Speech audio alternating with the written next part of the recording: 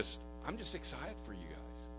Because trust me, the fact that as you start celebrating in the months to come, God's going to give you more conversations with people in your community here, in your workplaces. It'll happen.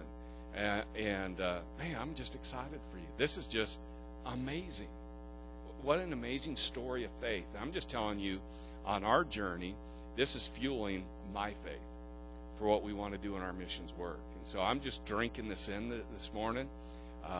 It just excites me because it helps bring back the tangibleness as we put our faith in our God, what He can do, because He'll do what we cannot do. And you're living it. And so it should just fuel your faith for bigger things of what you expected and what you expect and desire for God to do. Man, keep dreaming bigger.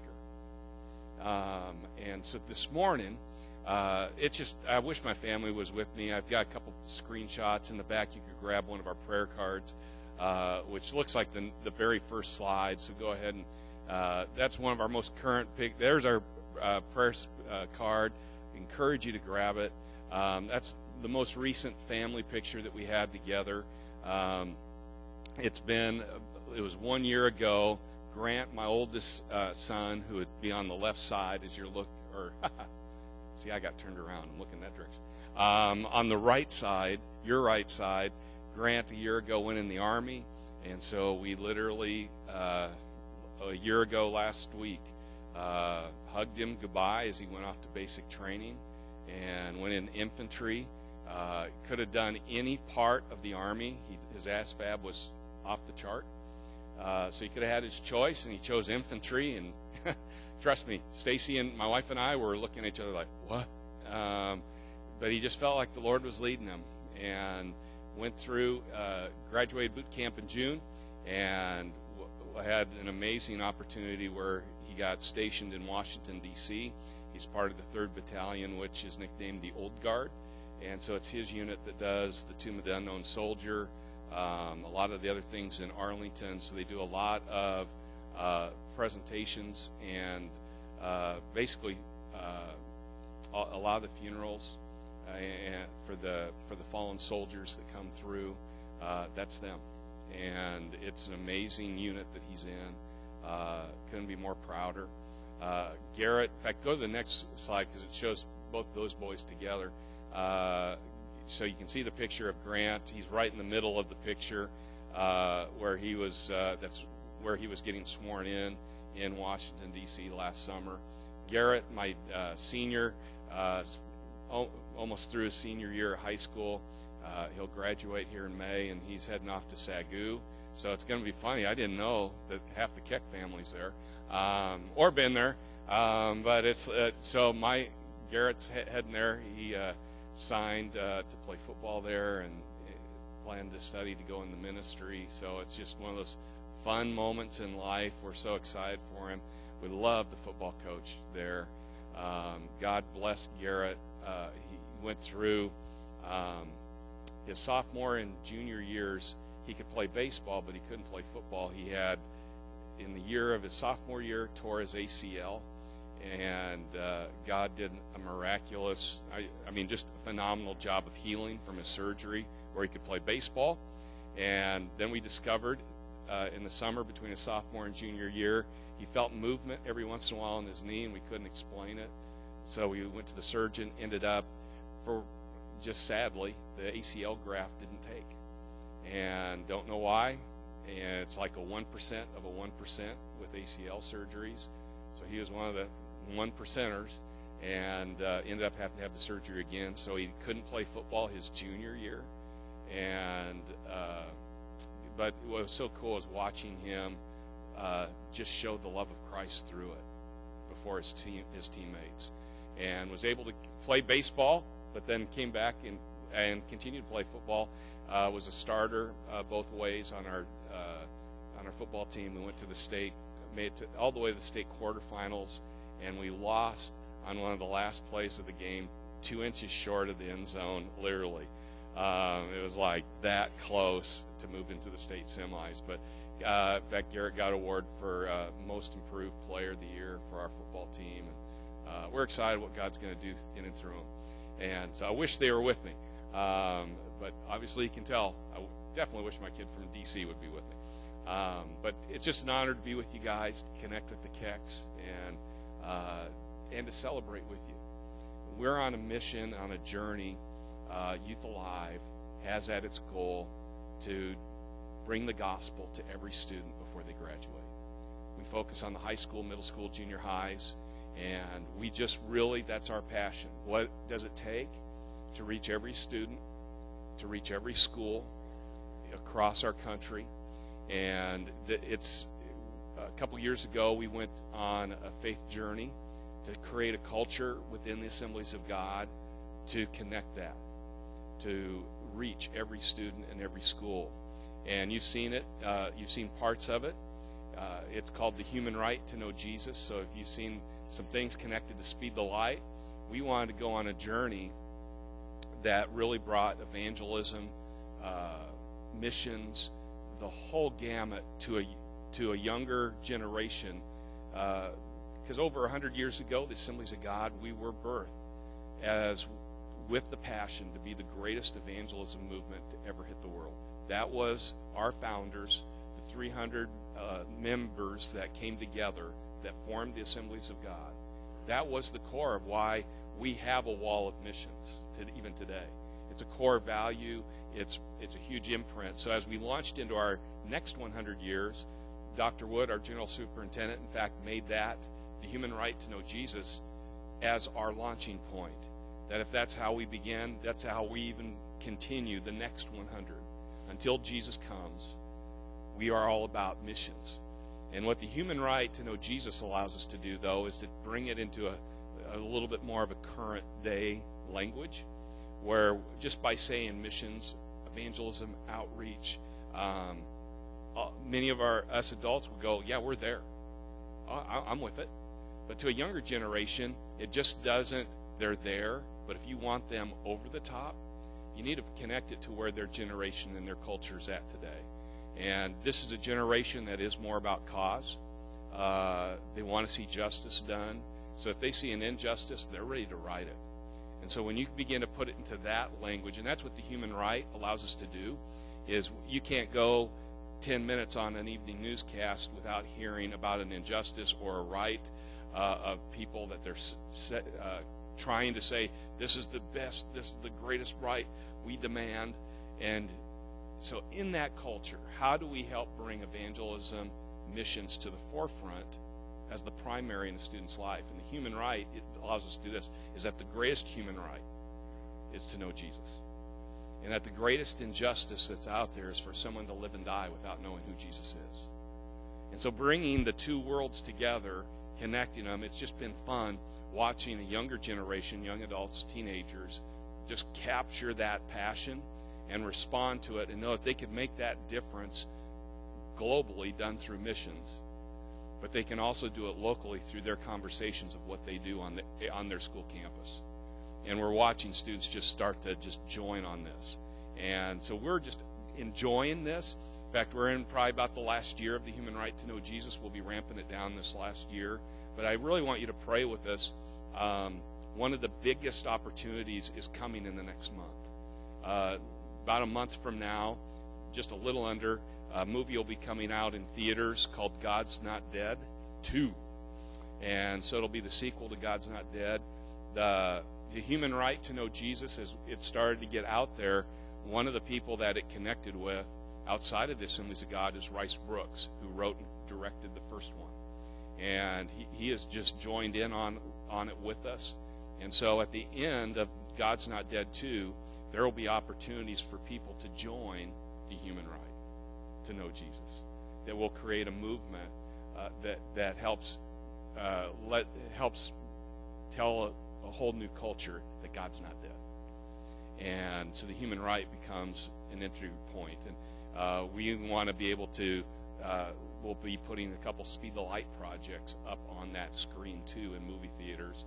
So we may even have people, not even Assemblies of God people, giving this missions projects that are being connected to Speed the Light. So we're just excited.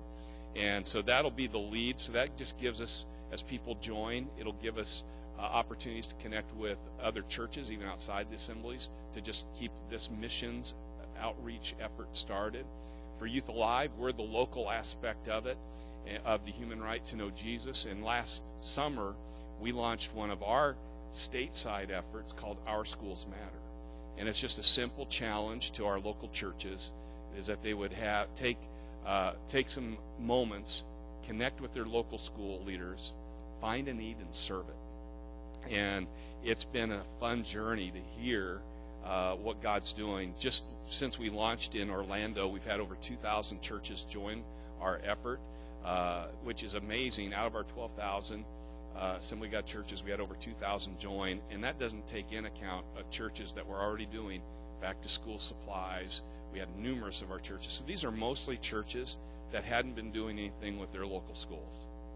And that's what excites me, is we're creating a movement in our fellowship to really reach out and connect. And most importantly, it's just not the action of service, but it's the relationship that happens in the mix of that, with our church leaders, with school leaders, and the results have been amazing. One of our friends, Dave Martin in Marshalltown, Iowa, their church adopted a nearby elementary school, and that elementary school did not even have a parent-teacher association for it. And so the church in this year is serving in that capacity. So anything that a parent-teacher group would do, the church is doing. So they're doing like a back-to-school family cookout. They sponsored it and did it.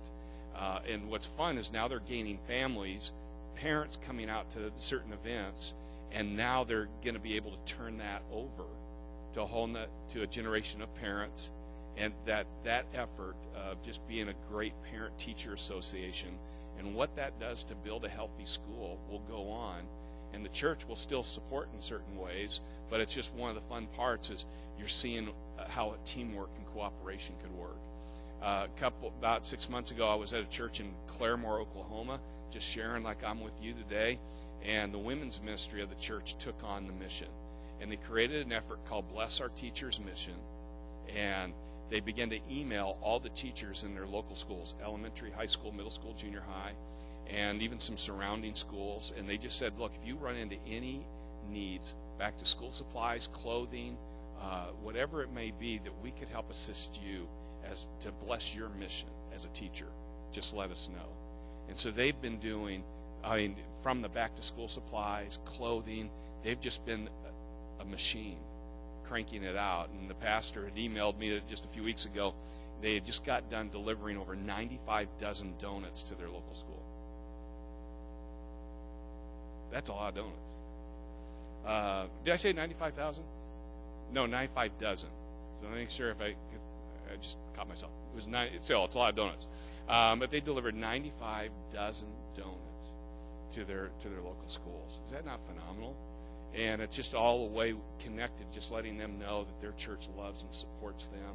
And so they're doing things in an ongoing way, and the stories just are amazing. I want to show you a video as we launched this last year from New Jersey, because so many times, even as I begin to share with it, we think of things that we have to do to raise money to create, and some things, it could be things that we already have on how we could bless our schools. And this video really helps frame this out. So I want you to check this out. This comes from New Jersey.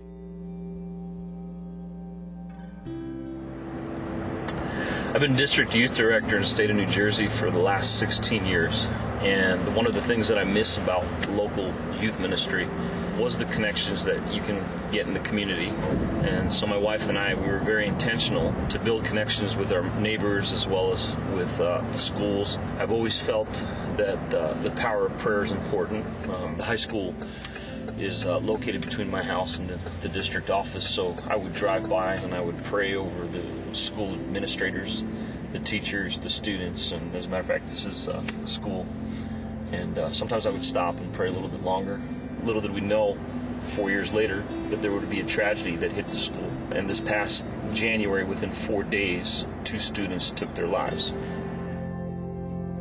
And so the day after the second one took their life, I just felt in my heart to drop by the school. And as I went in, the office staff said, Reverend Calapooch, we need you in here today. So they asked me to come along and go to the media center and just be there for kids to talk. And they opened up. The pastor of the local church called me and said that he thought that the funeral home might be a little too small to house all of the students and everybody that would be at the funeral. And within 5 minutes, they had called the family, and instead of having the funeral at the funeral home, they had it at one of our Assembly of God church sanctuaries. All right, so in this very room, we were able to address a need that our community had with what our church had. We have this facility that can house all these people. They were going to have the funeral at a local funeral home, which is really, really small, and it was a terribly rainy and cold day, and people were going to have to wait outside. So we just opened our doors. It's really just opened up crazy channels for communication with staff and administration in the school district.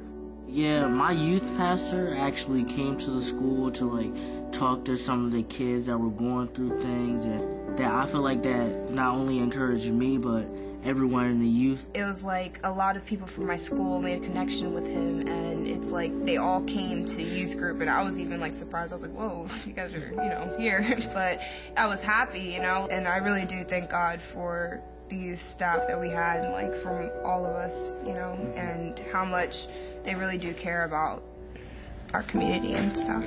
What this tragedy caused us to think here in New Jersey was there's a community that needs Christ. I believe that it's through prayer and sensitivity to the Holy Spirit that you can see those divine, call them divine moments. And you as an individual who's full of the Spirit of God need to identify it and act on it. If I could inspire any other leaders to do something like this, it would literally just be to open your eyes to what's in the community, because there's needs out there that you might not see. There's no greater fulfillment than knowing that you're being used by God to meet a need that no one else can, or someone else can, but you just happen to be the one that is listening to the Spirit. So pray with us. This last year, we had an amazing response in that year of churches rallying around with us, and the human right to know Jesus will give us, through God's Not Dead 2, will give us a whole nother channel, because we will come out with another resource kit of resources just to help spearhead the effort to help churches just do the simple things, start conversations. Matt Bodwin, the youth pastor you saw in the video, when I ran into him this fall, it was so much fun. On the backside, when you heard some of the initial stories that came out since we shot this video,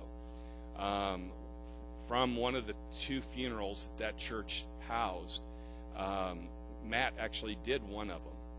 And so the youth pastors bring it because the family didn't have any connection to the local church, and they connected with him. And so he ended up doing the funeral, and he preached just a great gospel message, and a number of teenagers came to Christ right there at the funeral message and started coming to the youth group. And sadly, in both funeral services, there was another high school student who sat through both of his classmates' funerals who was terminal with cancer. And it was about this point last year, because we filmed this in early February, would have been about this point, early March, this other student began to talk with his parents, that as he realized he really didn't have much more time left, and really began to talk through his funeral plans, and was telling his parents, he comes from a very devout Jewish family, again telling his parents he didn't want his funeral at the synagogue, he wanted it back at that church with that youth pastor dude doing it. And he goes on to and the parents are trying to, well, we're Jewish, we can't do that. And this is where, when you take steps of faith, there's just those awkward moments that happen. Just like you've experienced in the 9 years building this step of faith. You have awkward moments that you're like, okay, I didn't know that step of faith would cause this or that. There's just moments that just creates awkward. And so Matt was beginning to tell me he ended up sharing the funeral where the Jewish rabbi did his part in the front part, and then they kind of turned it over to Matt to do a message. So the Jewish rabbi's doing all these different things, and he goes, I still don't understand half of what he said.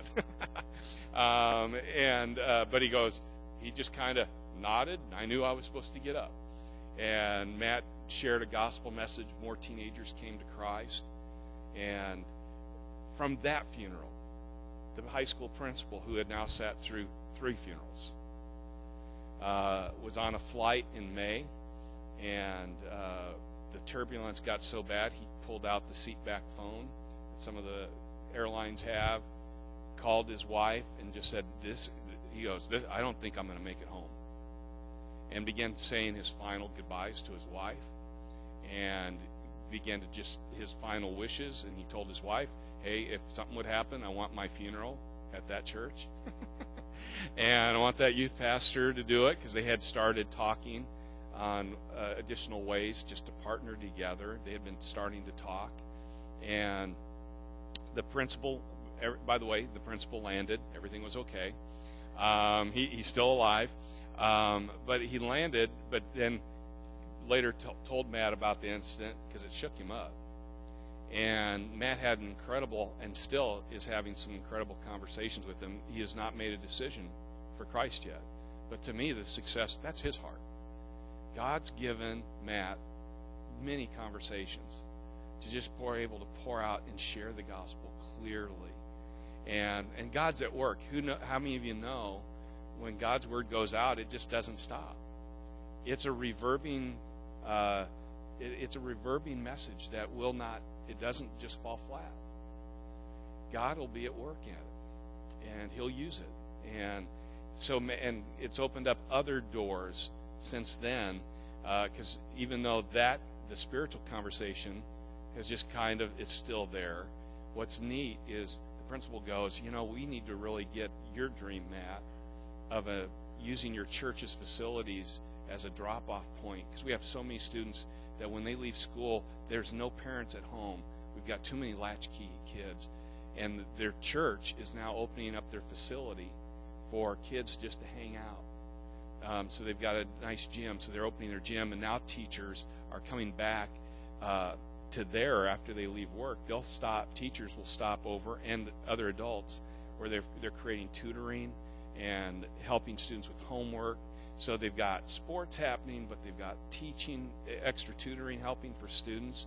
It's everything the principal knew was a need, but God's opened it up now, and the church is doing it. And it all started with just a willingness to open up to do 2 funerals. And that's where, even in your setting here, you'd be amazed at just offering your facility for crisis, part of a crisis plan to a local school district, that just in case of situations where you pray it never has to ever be taken up on, but offering your facility as part of their backup plans in case of a school shooting or just some other crisis that they need to get the students out of the school, that they'd have some place safe that they could bring the students to that's off the grounds. And too many times, because we have not, as church leaders, connected with the local schools, they've already made their plans, and they'll go to another school clear across town, and they would pass church after church that would be much better suited and quicker, and even some ways safer, just to get students quickly off and get them to parents. But they pass it because we're not in the conversation with them. And some points, because of our lack of conversation, many of them would just go, well, we wouldn't even have thought that you would have offered your facilities. Isn't that amazing?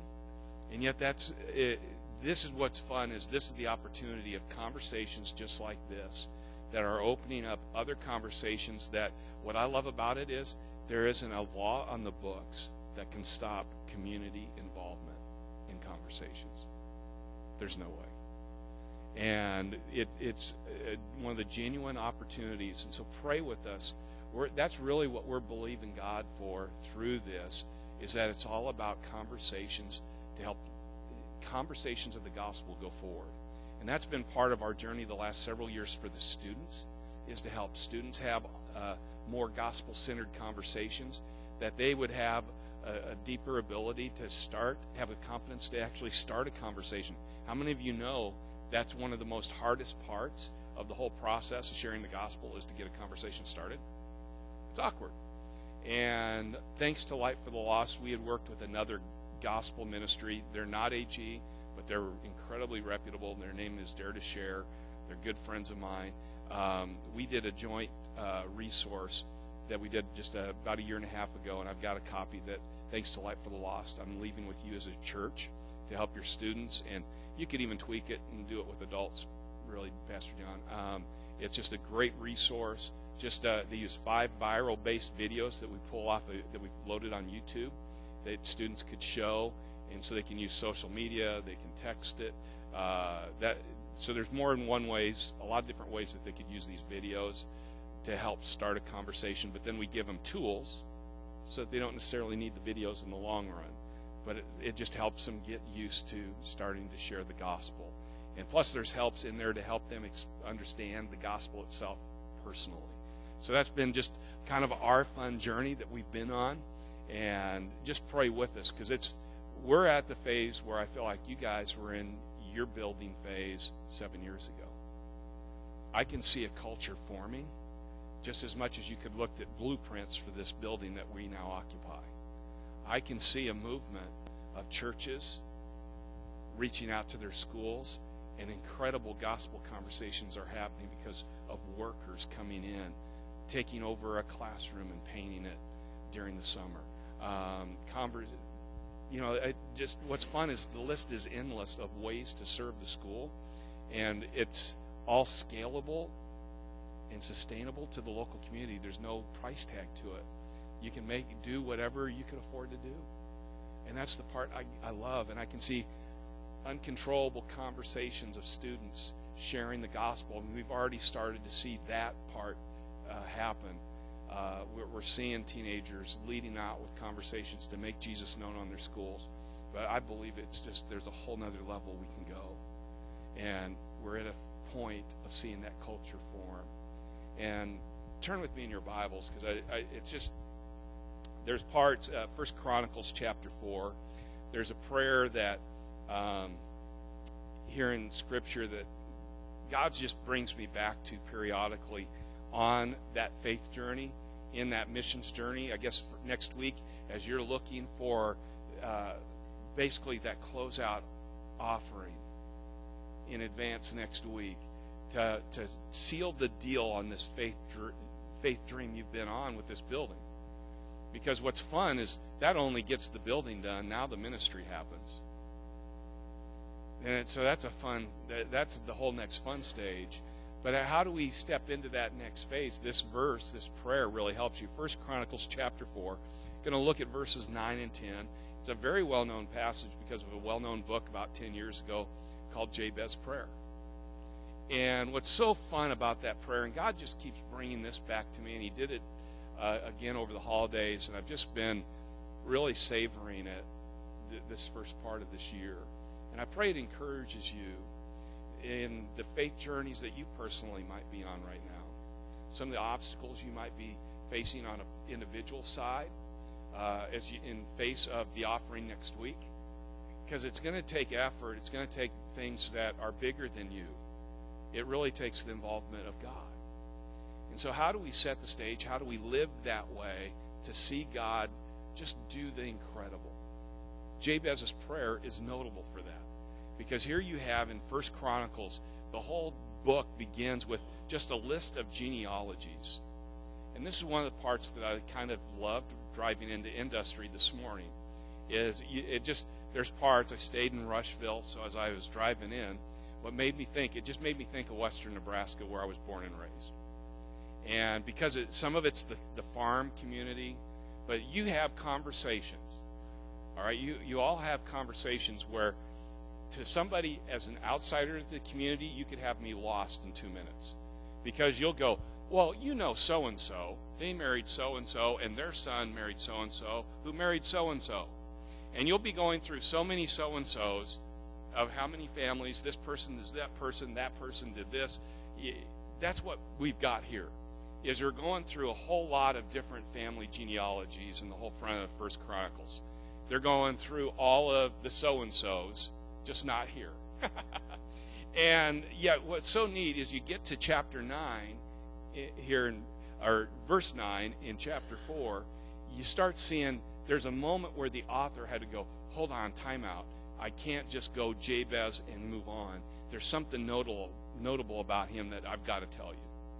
And that's why there's moments when you see that in Scripture, you got to really take note. And it should. And what's so neat is there's this nugget that God brought into Scripture that is there for us. It's not an accident. It's there to really encourage us that we should draw from it. And so look at it, verse 9 with me. We'll look at it. Jabez was more honorable than his brothers. His mother had named him Jabez, saying, I gave birth to him in pain. Jabez cried out to God of Israel, oh, that you would bless me and enlarge my territory. Let your hand be with me and keep me from harm, so that I will be free from pain. And God granted his request. It's a simple verse, a couple verses, but there's a lot that's packed into it that I think will help us on our missions and faith journeys that we're on. And there's 4 things that we can see embedded in here. Before I quickly go through the 4, what's so neat about Jabez's name is it talks about his mom named him Jabez because he was birthed in pain. And many scholars are saying it's not because of a painful childbirth, although that is painful, and every woman that has done that can say amen. That's not in absence of that. What he is saying is that there was a lot of family pain surrounding. There was just a lot of things happening within the family that is really the pain. And that is why even at the end of Jabez's prayer, he prayed for God to protect him from pain. And it's that same family pain that he was born into. And here's one of the great parts. As we look at that in the backdrop, there's 4 things that Jabez prayed for. 1, he said that, Lord, would you bless me? And that word bless in the Hebrew doesn't translate real well into English, because you can't just say, just bless me and leave it at that. This is like, he prayed for an uncommon blessing. That God, you would bless me in such a rich way, just not a typical one, but God, doubly bless me. So really he was saying, Lord, bless me. Bless me so deep, such in a rich way that it can't be attributed to anything else other than you. And it's so unique. It's what I need. His family situation his background as a family was so bad. It's like, God, I can't just handle it. The need isn't just for a simple blessing. It needs a major blessing, an uncommon blessing, a different working of you in my life. That was Jabez's heart. And on the face of it, sometimes it sounds, boy, that sounds self-centered that he prayed that way. And sometimes it might be hard for some of us to go, well, man, I don't know if I could ask God to bless me, because it sounds like that's self-serving, self-seeking. Well, here's the great part. The very next part of that prayer kind of dispels that, because he goes on to say that, God, will you enlarge my territory? And then that blessing in that day, how you showed prosperity was really by the size of the property that you had, or by the size of your tent. As God would bless them, they would add on to their tent, just like you added on to your church. And the great part was, with Jabez praying, God, bless me. Bless me, so that the real part was, so that the influence would be bigger. That I can influence others, not for myself, but that they could see you at work in my life. That was Jabez's heart. Lord, bless me so that I can bless others. God will bless you as you give graciously from what he's given you currently. It's not waiting till everything is in place. In fact, that's the great part to note about this prayer, is this prayer isn't happening when Jabez had it all together. He wasn't saying this prayer when he had things all figured out. He was still urging this prayer. When he first uttered this prayer, it's at the moment when he still is dealing with all the pain that we still don't know all about, other than that's why he was named. because his family was in such deep pain. The great thing, he prayed that in that moment, God bless me so that you can increase my influence. And God will give us that opportunity to influence others at our workplace, in our neighborhoods, as we bless others. And this is one of the fun parts about Our Schools Matter. There's so many individual ways that we can express that on an individual way to our neighbors. And it could be as simple as inviting them over to have a dinner. You could invite them over. You could invite them to come to Sunday night service tonight because, hey, they get to go in line free tonight or first, right? So, see, I mean, they can come and experience your church. Invite them. Invite them over to maybe watch a TV show that you guys like to watch. Invite them over. Maybe it's a sporting event like watching the Green Bay Packers, I didn't think that'd go over in Illinois. Just had to see your reaction. But one of those, do the different things where you can have fun. What do you love to do? Invite them over to do it with you. Maybe it's running errands. What's so fun is do life with other people. Invite them along. You'd be amazed how many people are just waiting for an invitation to come. The third thing that Jabez prayed for is that God, your hand would be upon me. And here's the great part. Maybe as we begin to say, yeah, but you don't know the barriers that I'm up against. Here's the great part, is that's why Jabez said, Lord, let your hand be upon me. Because, God, there's going to be barriers that are bigger that I don't know how you're going to be able to push them down. But see, when God's hand comes upon, he pushes all barriers aside. He makes things where it's crazy, crooked, he makes it straight. He can make the biggest mountains flat. He can take our wildest emotions and even them out. That's the greatness of our God. No matter what they could be, it could be physical, it could be relational, financial. Our God is greater than all of that. Let his favor, his hand be upon us. And the fourth thing that he prayed was that, God, you would protect us. God, that you would just bring that protection around us. And praying that you'd protect him from pain. See, that's the great thing. It doesn't matter your family background or the story of where you feel like you're at, that there's no way God could do this type of a work in me. Because there's no way God could do that and rewrite that in my life, because you don't know either your story or your family story. Here's the great thing. Jabez is right up there with him. If Jabez's family was alive today, yes, he probably would have been on all the different talk shows, would have been on Ellen, and everyone would be like, wow, that's a crazy story. Probably would still find out, I think Jerry Springer's back on. It'd be Jerry Springerish. It'd be back on to one of those shows. That Jabez's family would be there. And so the encouragement to know is that if God, and here, God doesn't, he doesn't pick favorites. He loves to bless every person in the same way. He knows your story. He knows your family. He's for you. He loves you. And he wants you to know he's with you as you turn your heart to him. That he wants to do an uncommon work in your life, but it's only to those who will be real and really trust him. And the crazy thing about this amazing God, in all of his infiniteness, in all of his power, he still has the ability to track each one of us individually and knows exactly where we're at. And the cool thing about God is he's not going to override you. You choose to say, God, I don't want your work in my life. The amazing part about God is he's willing to say, okay.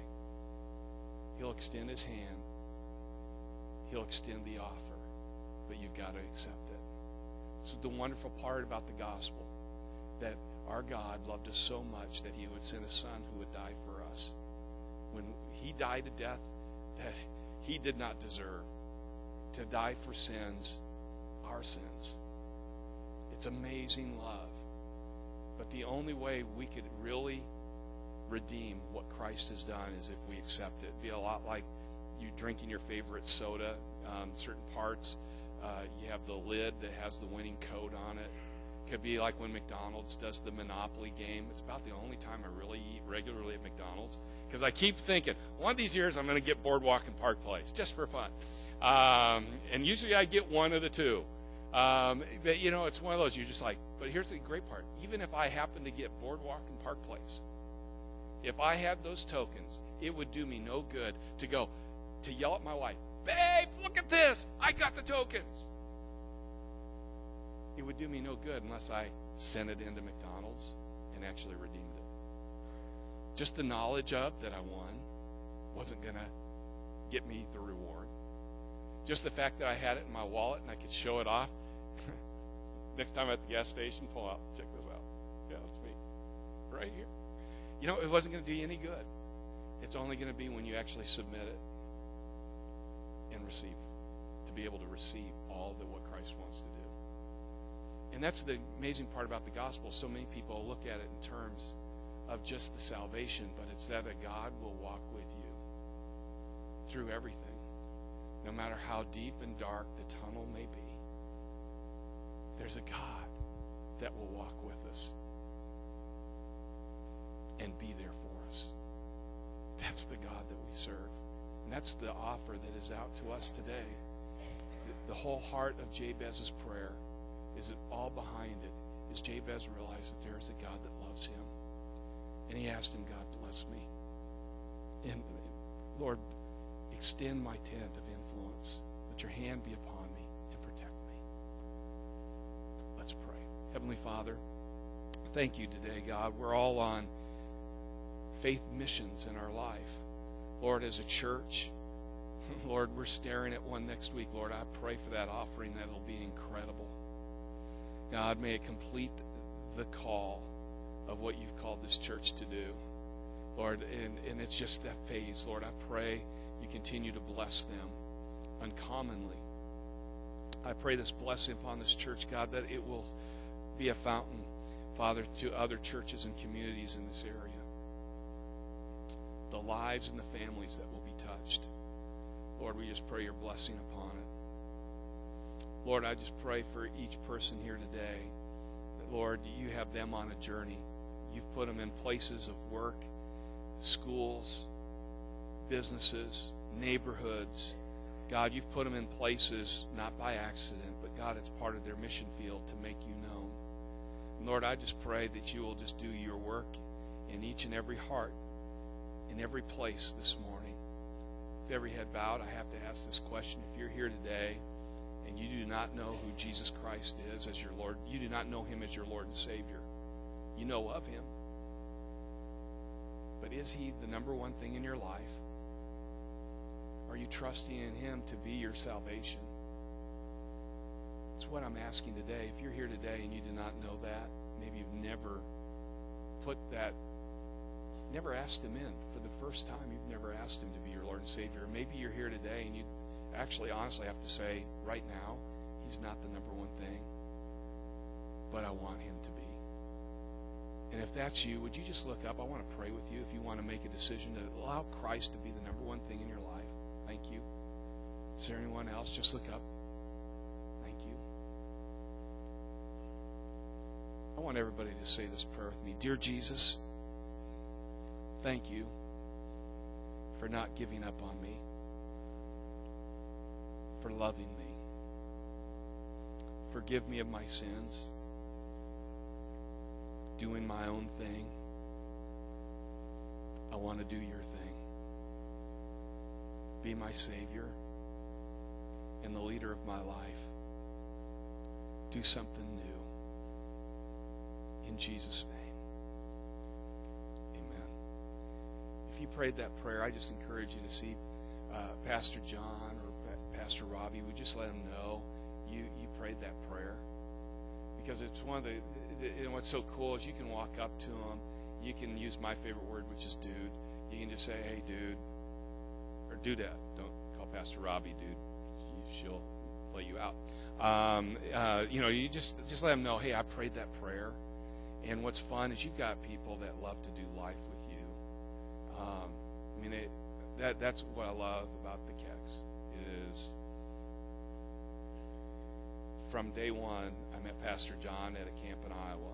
That's the type of guy he is. And I just encourage you to let him know that you prayed that prayer. There's no embarrassment to it. In fact, it's a celebrating thing. It's a party thing. So make sure that you do that today. And I just want, before I turn back, can I just pray one more prayer of blessing upon this church for you, and I'll turn it over. Heavenly Father, I thank you. God, I just marvel at the faith of this church. Lord, I'm just so excited because, God, you have brought from things from a dream, you've brought them to a point where, God, it's realized. And God, may the greatest days for Industry Assembly are not written in the past, and they're not just written at a moment when all the bills are paid, but God, it's in the future. The greatest days are families that are going to come to Christ because they marvel at this church building. They'll marvel at the lives that are being changed, the stories that are coming out. Lord, I pray the greatest dreams, the greatest days for this church are yet ahead. And God, I pray you continue to bring the people and the resources, God, that you want to bring into this church to accomplish the dreams that you have purposed for this church. Lord, the greatest days are ahead. I pray your blessing upon, in Jesus' wonderful name. Amen.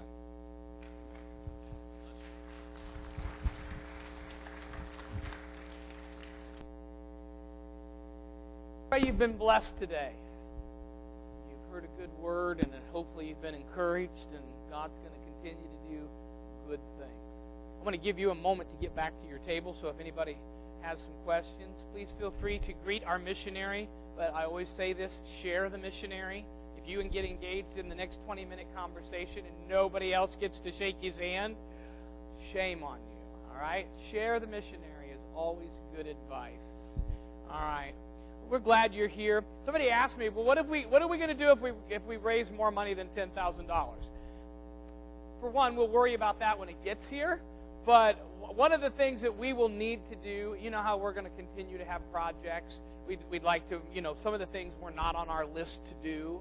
And we've done way more than what we had anticipated when we started this project.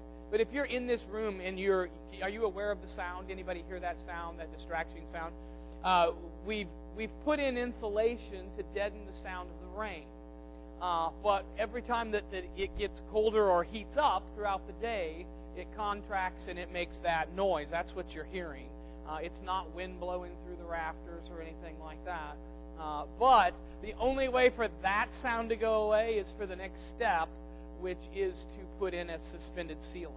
And we've not ever priced that or anything. We need to have that done and just see where we're going to be. So, but that will probably be one of the next projects or first projects that we take on once we're done to just, make it so it's a little more. It's so distracting. I don't know if it bothers you, but when I'm preaching, it bothers me. When I'm not preaching, it really bothers me. So today in having that, it's like, oh my. I don't know how you guys put up with that. So anyway, well, let's pray. Father, I thank you today for your word. I thank you for Pastor Kent and for bringing him to this service on this day.